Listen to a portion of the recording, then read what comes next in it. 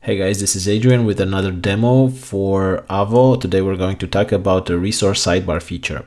So we're going to use this user resource, which has a lot of fields. As you can see here, some of them are tucked away inside tabs.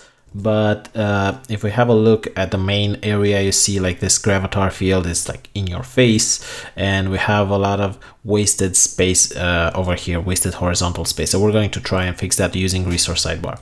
So I'm going to go somewhere below the fields. You can use whatever organization method you want. So I'm going to say sidebar do, and I'm going to bring in all of these Boolean fields because they take up very little horizontal space. So I'm going to copy them, actually cut them and paste them inside this block here.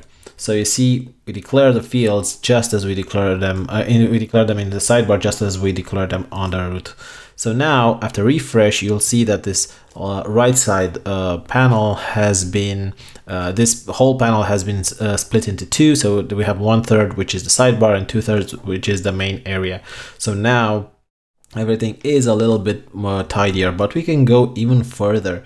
So I'm going to take this gravatar field as well and add it on top. And after we refresh there, so now everything is more balanced out. So the avatar is set on the right, so we can see it better, but it doesn't push all of this content below it.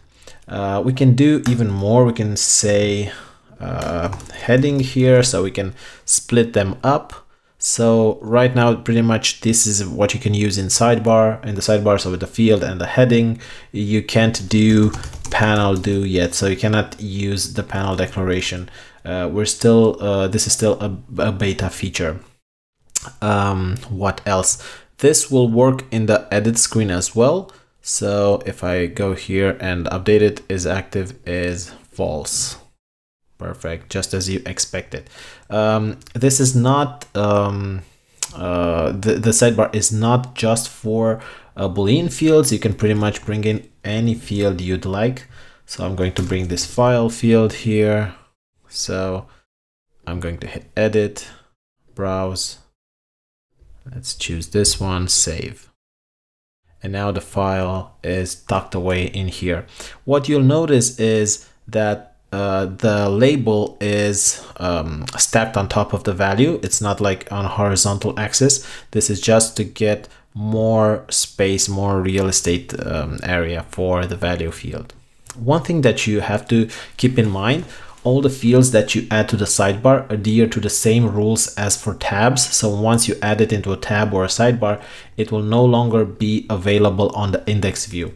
So one way of doing things, you can get them and copy them back into root and just say only on and say index, right? You can do this and then they will be available on index, or you can do something even better and just delete it from here and use with options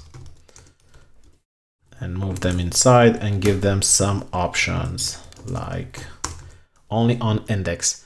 And now they will be available on index, but they will be hidden on when we go to the show page. Let me just go to the show page. Yep. So you won't see them inside the main area because we specified here that we only want to see them on index, but on the show, area, we'll be able to see them on the sidebar here, right?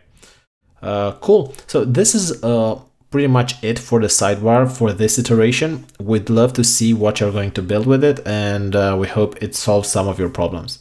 So thank you so much, share Avo, and I'll see you in the next one.